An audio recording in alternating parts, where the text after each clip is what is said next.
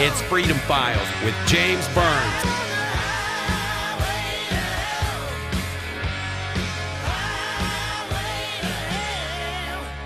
Welcome to the Freedom Files podcast for this Thursday, October 6, 2011. I am James Burns. Thank you so much for joining us. We are joined now by Bob Chapman. His website is theinternationalforecaster.com. Hi, Bob. How are you doing? Well, pretty good. That's good. No complaints. A bit cooler up here in the northern hemisphere, but I'm sure things are going to start warming up down there soon. Well, it's about 82 today. It'll be 62 at night. It's kind of strange. We're at that point now where both hemispheres are kind of at the same levels. It's about the same up here as well, but I'm sure it'll start going the other way very, very soon. The first place I'd like for us to go to today is the Middle East. A lot of stuff going on there. You have, a couple of days ago, President Assad of Syria. He's now threatening to attack Israel if NATO attacks Syria.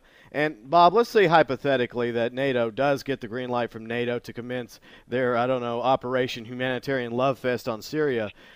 Will Assad follow through with his threat, and could this action be the final straw in the Middle East before everything just, goes to hell? Well, they can do what they want to do. And if they send NATO or anybody else in, Syria's going to be defeated and taken over. And will they do it? Maybe. Will he retaliate against Israel? Maybe. They're in a position where they could turn Syria into a desert zone with nobody there. And I don't think it'd be a very good idea for him to do that unless he's suicidal. But maybe he is. People on the other side are suicidal as well. So you got nutcases on both sides. But, it would lead to a confrontation with Iran. I just got a piece in from Europe, from Sweden. And there's an article in Swedish, which I put in the publication because we have Swedish subscribers, and they describe how the Greek government has just ordered 400 American tanks. Now, here is a country that's going into bankruptcy. Are they going to have a war next week or something that I don't know about? Maybe. So those are the kind of things you got to look for, because the way the Southern Europe sets up, that could happen. But the Middle East, anything could happen. And so I think probably they might send foreign troops into Syria. It'd be interesting to see what the Russians do. They have a base there, a large naval base. And I wonder how they'd react. I don't think it would be too well, Bob, especially since, Russia and China have been against the NATO operation in Libya. So I'm sure they're once again going to be pretty ticked off with the West and NATO. And I think my fear is everything that's been transpiring for a long time now, unfortunately, but just the past decade alone, with the invasion of Afghanistan, Iraq, the drone attacks on Pakistan and Yemen. We're about to talk about that in a minute. And, of course, what happened over the skies of Libya. I think we're getting closer and closer in the Middle East towards a big, giant confrontation. Well, it might be the right time for the Illuminists to do that, because Europe is upside down. I could take 15 minutes here and tell you what's going on there. If you want me to, I will. This is all the floor is yours, Mr. Chapman. First of all, about a month ago, we started to get information that Germany was, throwing in the towel is not the right phrase, but they started to realize what I told them 2 years ago. And that was that there's no way that you can rescue Greece. Number one, they can't pay any money back. Number two, the people almost every day are in the streets, whether it's 5,000 or 2 million. I mean, yesterday they had, 50,000 in the streets. They hate the government. The man that runs it's a Marxist and he's a Illuminist. There's about 50 people like him in Greece. Very, very wealthy people. And they all belong to the Illuminati. And the people realize that. Because I've been on radio and television and the newspapers there for about 2 years, off and on. And so the things they didn't know before, they know now. And I think that they haven't lived up to the austerity program which they promised they would. They're $25 billion short. And that includes cutting all wages and salaries of people who work for the government by 50%, retirees by 50%, raise real estate taxes. And what they're trying to do right now is make the increase in real estate taxes retroactive to 2001, if you can believe that. I mean, just the increase they had, people can't pay. And they've done a whole bunch of other things I won't go into. So Germany finally recognizes, I told them that the bill will be $4 trillion, and they said $1 trillion. And then about 6 weeks ago, I said the bill will be $4 to $6 trillion, and they said 3.5.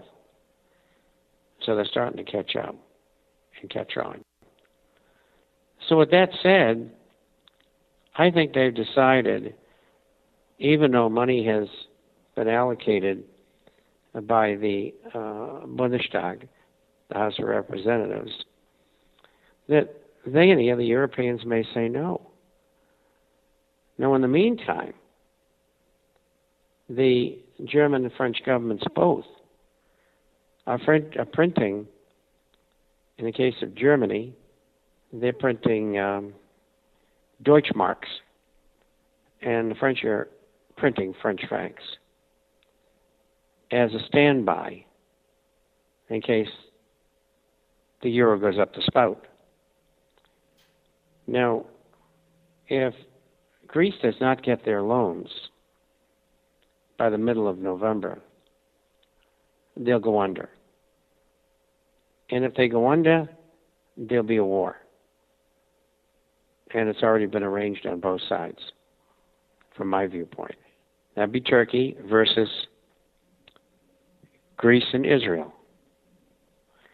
Now you wonder why Israel is involved there when they really have very little and nothing to do with Greece. Is because the man who runs the country, the communist, whose father was a communist as well, and Andras Papandreou, in the 80s, looted the country like it had never been looted before. And the son is in the process of trying to do the same thing. And they're Zionists, the Jewish. And so that's why the Israelis are in there. And I'm sure that the U.S. government's got a lot to do with it because they're going to deliver 400 tanks. I don't know who's going to drive them. I don't know whether they get the personnel. Maybe they have. I don't know. And so anyway, if this thing falls out, then I suspect that they'll have their planned war.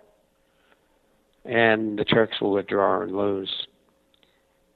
But by the very nature of this war, whether it's a week or a month or 3 months, because it won't last long, it'll divert everybody from the problems in Europe. And an invasion of Syria would do the same thing. They might even do them one after the other or simultaneously. Now, believe me, all of this stuff is planned out ahead of time. And we have the French banks without dollars because the money market funds and pension funds in the United States, they had about 65% of all of their money in bills and, well, bills, all bills. You have bills, notes, and bonds. Bills are the short ones. They had 65% of their money there. Over a 2-week period, they reduced that to 35%. And I'm sure they reduced it since last week, maybe to 25%. But the money that was just pulled was the money that the banks and the corporations and the government was borrowing in order to maintain liquidity. So along comes the Federal Reserve, who says, we're going to make a swap agreement with the French banks, and we're going to come up with $500 billion, of which the Bank of Japan, the Bank of England, and the Swiss National Bank will participate in. And that's not really true, because I don't think they're going to participate in it. I think it's just going to be the Federal Reserve who's giving them money. And if you read my publication from yesterday, there's a note in there from somebody who I know in Hong Kong. And they tell me that the French government was in the final stages of negotiation with the Chinese government to buy out 3 of the largest French banks, which means they're broke totally. So all of this stuff is going on underneath that you don't know about. And then what Germany's doing, and France, I think, is going to do the same thing, is they're going to shore up all of their financial institutions, like the Landsbank. There's several of them in Germany. They're savings and loans is what they are. And those savings and loans and other banks will get money from the German government if they need it. And they'll probably get nationalized. And the same with the French banks that aren't bailed out by the Chinese. So this is going on underneath the surface. The Germans look at it this way. Finally. It only took them 2 years to figure it out. We can help the 6 nations and bankrupt ourselves. And the people don't want to give another dime to anybody. Or we cannot give the money to them, let them go under, get rid of the euro, and go back to the D-mark, and the French, the same thing. And I think that's what's going to happen. I see one of these nincompoops on television telling everybody to buy euros with both hands. This is called disinformation. This is called the worst possible advice you could get. See, what they do is they use the media, and they put up these charlatans. People don't know they're charlatans, but they are. And they lead the public in the wrong direction. And that's what's happening. But anyway, the euro's history. It's just a question of when. And I don't know when. Could be 2 weeks, could be 2 years. Most likely 2 or 3 months. Maximum 6. So this is going to go on for a long time. All of Europe is going to have to be bailed out with a great money machine, better known as the Federal Reserve. And at the same time, besides European nations that are holding Greek paper and the paper on the other countries that are in trouble, they have problems. That's England and the U.S., which probably is still holding in money market funds alone 25%, which probably is around $100 billion. And the big banks in New York, they sold credit default swaps to the French banks who wanted protection against the Greeks going under.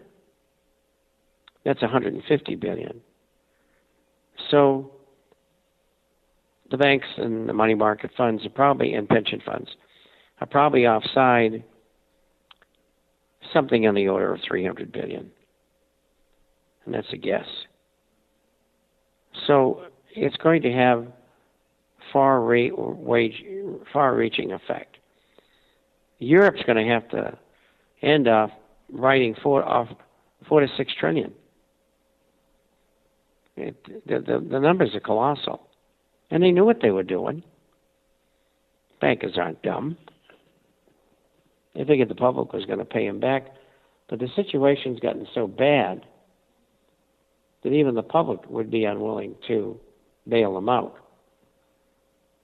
And so that's why the President's Working Group in Financial Markets continues to run the stock market up, because they know there's lots more bad news coming. And they run it up, and then the bad news takes it back down again. And they do it over and over again. At the same time, they attack commodities and gold and silver where people have been putting their money to avoid being in the stock markets and the bond markets, because they don't think that they're going to be protected there in any way. And they're right. And the insiders know that the people who run this mass manipulation are going to continue to do it. But what is the future of this manipulation is they only can do it for so long. And finally, even the people on Wall Street in the city of London say, look, we know what you've been doing for a long time. It's got to stop. We can't trade the markets. We can't play the game. And so we're in a problem here. And if you notice, every time, and they've done it 3 times in the last 2 months, they take gold and silver down. It goes right back up again. They took it down again. It went right back up again to a new high, mind you, on gold. They took it down again. It's on its way to going back right back up again. No matter how much money they devote towards knocking it down, it's not happening. And so it's a losing battle for them. And probably and maybe gold and silver will break out to new highs before the year is out. And that may be very, very painful at the wrong time, because they believe that people equate lower gold and silver prices with there's no problem. And that's why they manipulate that market along with commodities. And so that's what's going on right now.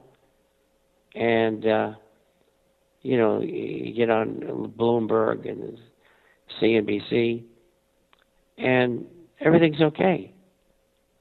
Well, everything is not okay. It is very, very difficult. And it's going to get a lot worse. I believe that's true as well, Bob. And if you don't believe that, then obviously you've been drinking the Kool-Aid that the mainstream media loves to dish out. Bob Chapman is my guest. His website, theinternationalforecaster.com. Sticking with the debt situation for a moment, with the debt growing in not only the U.S. but England, the European Union as well.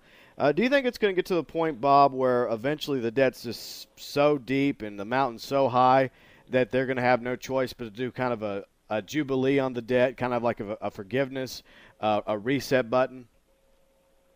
I think they'll do that. And I've talked about that in this program before.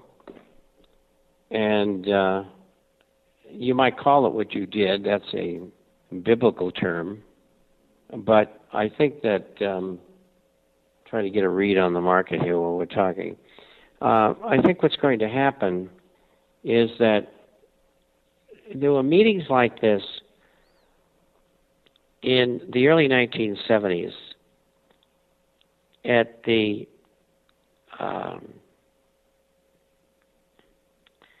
gosh, I say the word 1,000 times, I forget it right now, at the Smithsonian meetings in Washington. And it was a partial. Everybody didn't participate. And the same with the next two, which are the Plaza Accord in 85 and the Louvre Accord of 87. So there is precedent for having a big meeting. And before they have the meeting, the agreement is made, all the currencies are revalued and devalued against each other. And then multilaterally, those that have debt will be able to write it off. And that is an arduous job, would probably take 3 months to do. Maybe it could be done quicker, I don't know. And that's what they're going to do. And they're going to decide what is going to be the new international reserve currency. And no matter what it is, it has to be backed by gold. If they use an SDR, it won't work. They cannot have any gold backing as part of the IMF's charter. Amero, forget it. Euro, forget it. It's going down the hole. And what I think they'll do, and I've said this before, they'll continue to use the dollar, but the dollar will be backed 15 to 20% by gold, which is normal. Some nations have had 30, 35%, but there'll probably be an agreement to do it around 20%. And so that's the course I think they'll take in regard to what you said. Yeah, so definitely I think that that's eventually coming. But I also believe that it's a means to the end. I think they want us to get to that point to where we're so, desperate and, basically begging the powers that be to save us. And, of course, they'll come in as planned and bring order out of chaos, the chaos which they created. That's right. And they're going to be there, and they're going to try to do that. And how successful will they be? I don't know. It's a hard call. They could have absolute chaos for all I know. And we're going to find out. Maybe not right away. I can't put the timing on it. I'm not that smart. I don't think anybody else is. And I also think that they don't know when it's going to happen. All I know is that they've lost control. Can they retrieve it? I don't know. Maybe. So that's the shape of the future. It definitely seems the direction we're heading. And in Russia, it looks like that Vladimir Putin's about to become president again. Of course, he was, in power all along. I mean, Medvedev is just his puppet. But he's also seriously thinking about forming this Eurasian Union, Bob. And if this does eventually transpire, what is going to be the regional and global ramifications? Well, they're all friends now anyway, so I just think it'll be another bloc that'll act together. And they'll act independently as well. It all depends on the issue. And they're all buying gold like mad, so you can believe that their currencies are going to be backed by gold. That'll make their currency's premier currency, so to speak. And I think that, quite frankly, from a Russian and Chinese point of view, that's a terrific idea. I think the Japanese will stay within the U.S.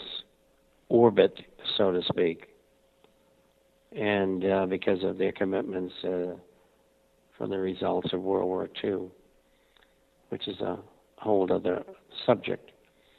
But it's a natural association. They're all socialist, or we'll call them all socialist. And what they're doing is protecting themselves. And when you see what's going on in Europe, you could say, well, we don't blame them. I mean, the euro really has been ultimately a disaster. And they were able to fend off the problems for a long time. But no more. And they're right in your face. And there's very little they can do about it, except to value and get back to the business of business. And the Eurozone and the European Union will be broken up. And I think it's the best thing that could happen to Europe. You know, people say to me, well, the Senate committee is turned over to the full Senate in just 4 or 5 days. The proposal that China be punished for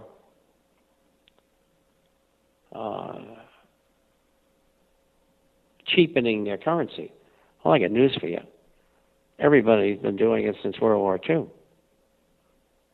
That's how they try to compete, by cheapening the currency, which means the goods that are sold by any country to the United States are cheaper than what they might be otherwise. Now, nobody seemed to notice that the Chinese 2 weeks ago said we're not going to buy any more American chickens. That's a big item in the United States. And on top of it, the U.S. economy will lose a minimum of 300,000 jobs. I mean, they need that like they need a hole in the head. And I'm sure they discussed it ahead of time with the Chinese. The Chinese are starting to play hardball. And that could end up in a war as well, for purely economic reasons. And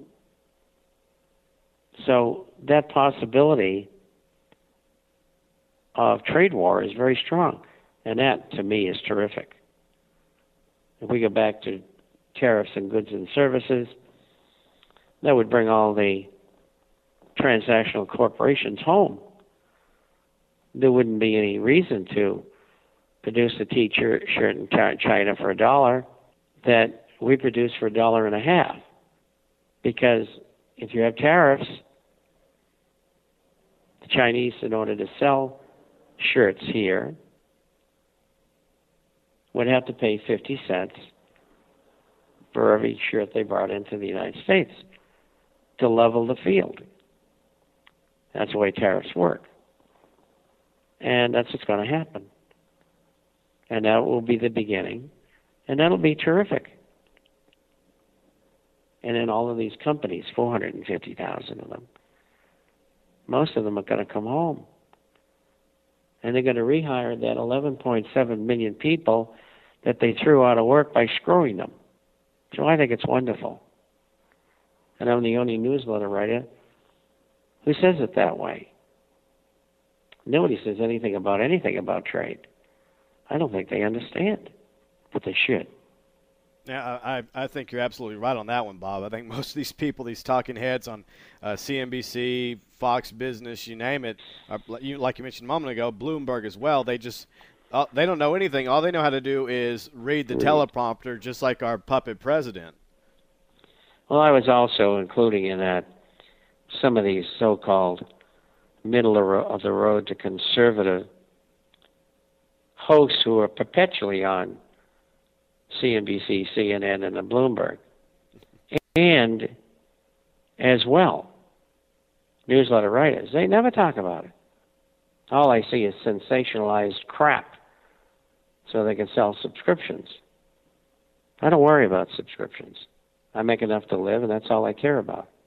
At my age, where I'm going, they don't use money. So there's no incentive for me to do those kind of things.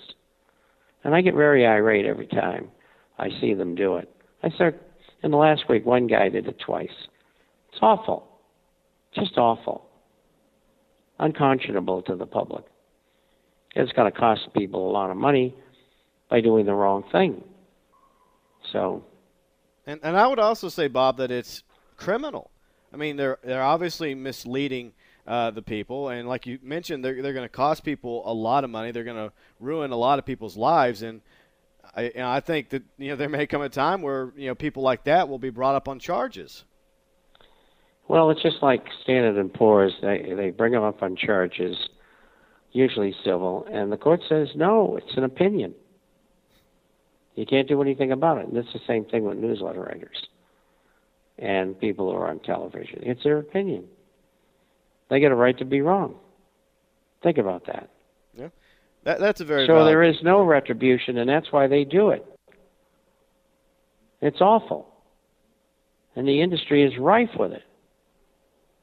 Now you know why I'm so unpopular. I call a spade a spade. I don't care what people think.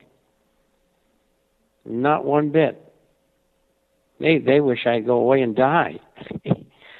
I'm not going to accommodate them for some time to come. I hope that's the case, Bob. I hope you're around for at least 10, 20, 30 more years. Bob Chapman. 400 or 500. Yeah. Hey, might as well go for it. That's me, yeah. Just keep on trucking, Bob. I'm going to go biblical. I can see that happening. Bob well, I don't Chapman know whether this body will hold up that long. My mind seems to be all right so far. Well, that's the way it is. It's mind over matter. That's the way it has to be. I mean, anyways, Bob Chapman is my guest. His website, theinternationalforecaster.com. And before we move back to the States and talk about this Occupy movement, I want to get your take on what has transpired a couple days ago. The American-born Yemeni al-Qaeda asset Anwar al-Awlaki was supposedly killed by a U.S. drone attack. And if this was true, Bob, is any American citizen safe from being targeted and killed by this U.S. government secret panel? No, and they've set a precedent. Now, the guy's not dead. He worked for the CIA. Why kill him? They just said he was killed. How do we know? We didn't go there and find out. We got to take their word for it. And they lie about everything. So, we don't know what they're doing. And chances are he's not dead. He'll probably turn up in the bazaar in Tangiers or something, which is a horrible place. You have no idea. If you ever get a chance to go to Morocco, don't. It's horrible. That said, there's no I don't know what the word is for it. There's no control. Everything is out of whack. And they tried an experiment which encompassed 50, 60 years in Europe, the iron and steel community, and then the European Common Market, and then after it was a group that was not the full membership, it was a partial membership. And then they rolled that all into one in 87. And was it 87? And formed the European Union. I can't remember the date. But I lived over there for years. I saw the formation of that. And I knew it wouldn't work. And I live with those people. I speak their language. I traveled everywhere, as well as living there. And it didn't fit. And I think the whole thing blew up in their face. I think they underestimated their situation, and then everybody gets deeply in debt, which is a horror story. And, some people think it was a setup, and they're very intelligent people. I don't agree with them. The setup being it was set to self-destruct. Maybe, but I don't think so. It's very fascinating how all this stuff plays out, and I mean it's like you said like a few minutes ago. I mean we don't know what's going to happen until it happens, unfortunately. And going back to Anwar al-Awlaki for a moment, Bob. I mean I agree with you. I don't think he's actually dead. I mean it's just as much believing that as what happened back in May when they said they finally killed Osama bin Laden, the boogeyman of this war on terror. I mean they have presented no photos, no video evidence, nothing to prove to us that they killed him. All they did was say, "Oh, well, we put a bullet in his head and we made him sleep with the fishes, just like the mafioso." Well, the least they could have done is brought back a finger, so we could have identified whether this, in fact, was bin Laden or the other guy. I mean, the things that they do are so stupid. When I was working in association with those organizations, they were smart. They didn't do stupid things like that.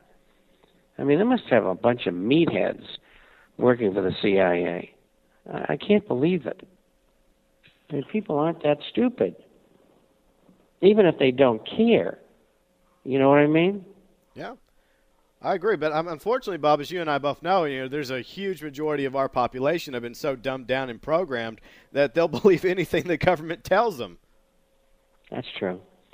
In my next issue, I have a tape link, and it's a young woman who tells the moderator all about welfare in America. And when you finish listening to that, you want to throw up. I mean, they get everything and we get nothing. It's incredible.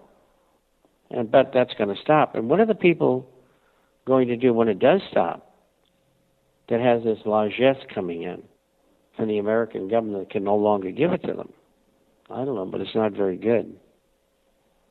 No, it's going to get ugly, and that's what a lot of these people don't realize is that eventually that well is going to run dry, and I think it's basically almost at bingo fuel as is, Bob. Well, they still get 45 or 50 million people on food stamps, and they still have extended unemployment, and they've got to do it or the whole thing will blow up now. I mean, these people will go crazy. Yep, and the timing couldn't be worse if it was to happen now. I mean, you see what's happening here in the States with this Occupy movement. It's continuing to grow and spread, not only here, but also throughout the world. There's Occupy movements in London, Manchester, a couple of growing in Europe. But there's a collage of people involved in this. I mean, obviously, there's the front groups like Soros, Move On, Socialist, Communist, Obama supporters. A dozen unions have now joined the movement. There's also anarchists. But at the same time, Bob, there's also libertarians in there, Ron Paul supporters, in the Fedders, students, and the rest, I would just say, are basically angry Americans who have had enough. And with the reports of police brutality in New York and now Seattle against the occupiers on the rise, as well as more people joining the Occupy movement, Bob, what is your take on this American autumn, as some are calling it? Well, my take is it was a long time coming, and the communists are running the movement, being financed by the Illuminati, which is George Soros. And the Illuminati created communism, Marxist, Leninism, the Bolsheviks, the Mensheviks. Most people don't even know what I'm talking about. I mean, they've never studied history. They don't have a clue. Fascism, financed right from New York City and London. Hitler never knew it, but we know it. And we can prove it. And so they have funded this movement. And what's their goal? It's very simple. Anarchy. And I guess the best word for it is total martial law. And that's where they'll come and go to every single house and knock on the door, and if you don't answer, they'll kick it down to find out if you have any wealth hidden, whether it's dollars or silverware or gold and silver coins and bullion or guns, they'll take them. And that will lead to open insurrection in America. And that's exactly what they want. And at that point in time, the only thing you can do is go after the people who planned this and show them that we know what you're doing and we're going to put an end to it. Because if you're the serpent's head, excuse me, we're going to lop it off. That's the way that works. They are in far more danger than we are. Because there's people like me are going to go after them. And even if they have 100 or 200 people around them to defend them, if you want somebody dead, they're going to be dead. So that's what these people in the Council on Foreign Relations, the Trilateral Commission, the Bilderberger Group, and all of those other groups, that's what they can expect this time. Because the public of the world has learned in a great mass, not all of them, but we don't need all of them to understand. 15 to 20% is sufficient. And in every single country in the world, those people are not going to be around long. So we get your number. We're waiting. You move, and we'll counter-move. It's like a chess game. And I believe that... Now you know why they don't want me on radio. Yeah. Yeah. And, Bob, I think that the counter-move is actually happening in the Occupy movement itself because, like I said, there are libertarians, there are Ron Paul supporters, there are in the Fedders in there actually talking to these fellow protesters. Most of them are just generally angry at the situation. They know something's wrong. They can't put their finger on it just yet. They know that Wall Street has something to do with it, but they haven't grasped the big picture. And you have these other individuals who are a bit more enlightened, a bit more woken up to what's really going on. They're going in, they're talking about the Federal Reserve, they're talking about all this stuff. And they're not going to wake up everybody, but I do think that there is potential here, Bob, to wake up a portion, a percentage-wise, of this Occupy movement. Well, even if you wake up only 20%, that's all you need. Think of it that way. So by creating what they've created, they may end up neutralizing themselves. Because when somebody said, well, you see that guy over there? He's from the 60s and the 70s. He's a hardcore communist. Do you really want to be with this guy? I know what they say about the things that are going on is correct, but their solution is enslavement. Look what happened in Russia. You don't have to go any further. The people wanted to change. They got it. It was horrible. First revolution was in 1907. Second one was 1918. The white Russian forces of the Tsar were fighting the Germans on the southern front and were being attacked from the rear by the Red Army. Read history. It's all there. And that's what's going to happen again, unless we can neutralize them. I know how these people think. They're all getting paid. Come on. Nice salary. They're doing what they think is the right thing to do. They're wrong. Well, most definitely they're wrong, Bob. And I also see the possibility of this whole Occupy the movement funded by Soros and them as potentially blowing up in their face, especially when you have Alex Jones and others out there forging the Occupy the Fed movement, which is set to kind of be a continuation of that. Finally another example of waking people up, saying, hey, look, it's not just Wall Street, it's not just the government, it's also these central banks that are a huge part of the problem. What I should have done with Alex Jones is send him an email this morning and ask him, why do you always pick Fridays to go off and do all these things? Because I'm on the air with you on Friday. Yeah, I know. But that's okay. One of the things it does do, it lets me talk about the things I want to talk about and not the things that Alex wants to talk about. But that's okay.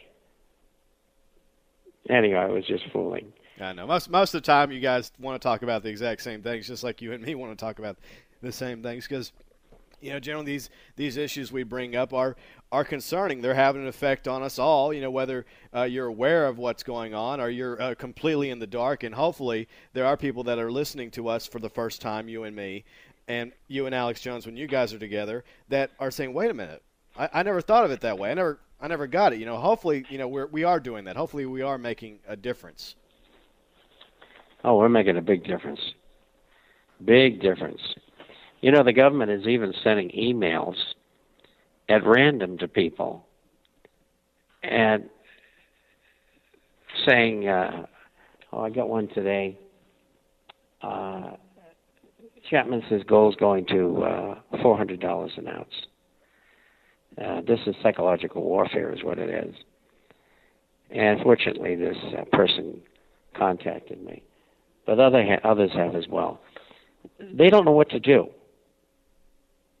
They just don't know what to do. And they're trying tricks like this. 3 weeks ago, we caught them email bombing us. And we traced it to Bank of America, which is a front for the Justice Department. And the Mossad, incidentally, as well. They don't think we know that, but they know now that we know that.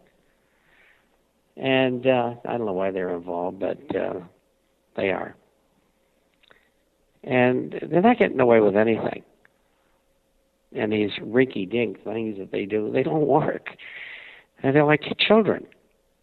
I'm not going to tell them what they should do because it would make life very dangerous for me. Yeah, I mean that's the sad reality. We have so many people now that are children, unfortunately, and they need to start acting like adults. They need to start becoming more responsible for themselves and doing their research, not simply going by what the idiot box tells them is true.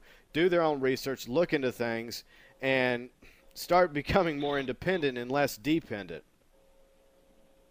All they have to do is listen to these programs and read a few publications from people who really know what they're talking about.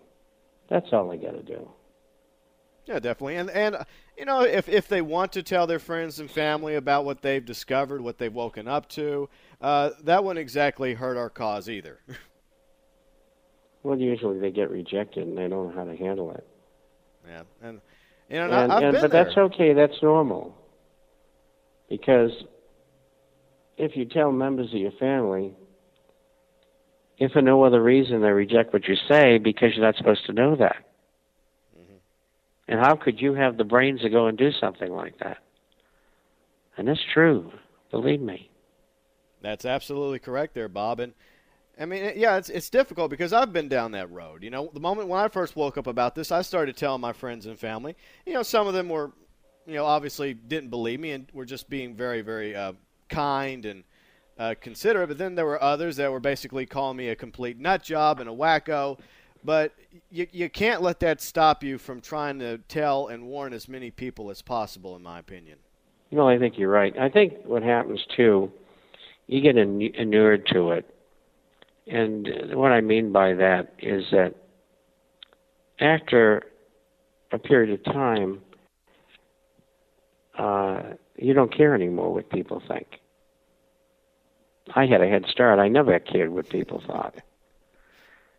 I mean, from the time I was 7 or 8 years old, when I found out how corrupt the world was, I said to myself, hey, I got to find an angle to make it work for me. And I did. But where I lived, corruption was beyond belief. Not just the mafia. I'm talking about in everyday commerce, so to speak. It's just really incredible the depth of corruption today. And it's really, really deeply ingrained. I mean, the things that the mob used to do, everybody does it because it's okay. You're breaking the law, but, who cares? It's white-collar crime. So you do it. It's nothing new. I mean, corruption has always been around, but, over the past couple of decades, I mean, it's just gotten out of control. And, Bob, we got only a few minutes left. A couple of quick email questions for you. This one coming from Michael. Does the Federal Reserve interfere with the markets? I mean, that's a pretty obvious answer. And the answer is yes. They're part of that team, President's Working Group in Financial Markets. That's the Fed of New York, which is the financial center Fed, and then the SEC and the CFTC. And they have their own committees, and they employ thousands of people who spend day and night rigging every market in the world. Isn't that terrific? Yeah, I mean, it's just sad. I mean, it just goes back to what we were talking about, the control and the corruption. One more question from LT. He wants to know, if you had to guess, Bob, how many trillions of U.S. dollars are out there worldwide? Probably 75. I mean, who knows? I've heard that figure before, so I don't know. Yeah, and that doesn't even include the digital money that is not worth the paper it's not written on, as Gerald Celente says. Yeah. Well, we just got to keep slogging along, just like an infantryman, and until the war is won. We lose battles here and there, but that's okay. That's what wars are all about. And we got to flank the enemy and then hit them right in the middle. And let's see them try to get away. I agree with you in that statement 110%, Bob. We just got to keep fighting. We've lost a couple battles, but we've also won a few. And the war is not going to end, and it's just going to keep on going. But I do believe that as long as we continue to stay in the fight, our chances of ultimately winning the war will improve. But the moment we give up, it's done. It's over. You can't give up. And we got about a minute left, Bob. How can people get the International Forecaster? They can. The email copy comes out Wednesdays and Saturdays, around 40 pages each time. We have a hard copy that goes out twice a month. You can go to the site and get a free copy, theinternationalforecaster.com. Forecaster is FORECASTER.com. And we also have another address, and that is www.intforecaster.com, intforecaster.com. And if you'd like to ask a question, we answer everyone, or get a free copy, or get a copy of our latest report on gold and silver shares, you can email us, and that's Bob, B-O-B, at intforecaster.com, Bob at intforecaster.com. And for those of you who'd like to call in toll-free, that number is 877-479-8178, 877-479-8178. Get free copies there, and they have a special offer there of a 1-year free subscription, and the offer is terrific. If you want to be a subscriber, that's the way to do it. I agree entirely. That is the way to do it. Bob Chapman, thank you so much for joining me this afternoon. I will talk to you next week, sir. Okay. Bye-bye, everyone.